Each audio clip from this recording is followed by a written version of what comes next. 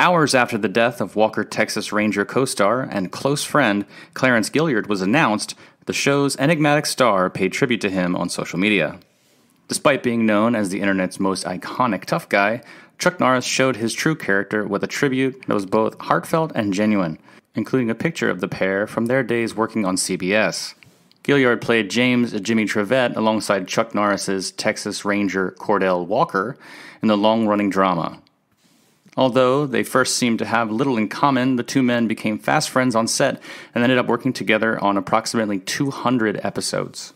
Walker Texas Ranger ran on television from 1993 until 2001. Gilyard returned several years later for a brief appearance in the TV movie Walker Texas Ranger Trial by Fire. By that point, Gilyard practically retired from acting. Norris, 82, expresses his sorrow over the death of his friend and co-star in a recent social media post. For nearly a decade, we had many great times working together, and we both loved bringing the bad guys to justice. My thoughts and prayers go out to his wife and children. You will be deeply missed by all who knew you. May you rest in peace, my friend, until we meet again. Besides his work in Walker Texas Ranger, Gilyard played prominent parts on Matlock and in films like Die Hard and Top Gun.